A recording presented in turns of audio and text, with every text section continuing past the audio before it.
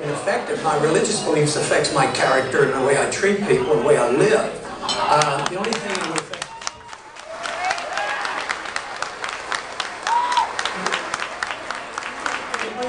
affect me in the way I operate as a president or a congressman is my oath of office and my promises that I've made to the people. Governor.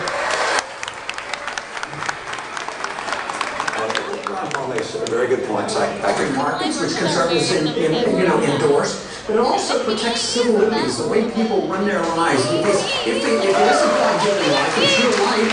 You should have the right to run your life as you so choose, as long as you don't harm the people. This means a lot more tolerance than some would like to give. So that brings people in who are concerned about civil liberties, and all of a sudden, my position undermines Obama completely and totally because the foreign policy is different. He promises to end the wars, but the wars expand.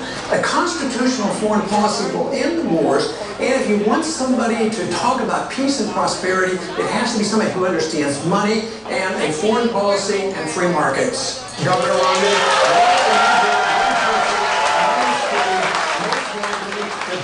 President Obama. The people. We expect to see it too. There's only one person running for president. They don't list it and say oh, he got. And I'm not a Ron Paul. I am now, but I didn't even know who he was. This dude wants to talk to you about shirts. You selling shirts? I got a few. Yeah. How much? $10. Like $60.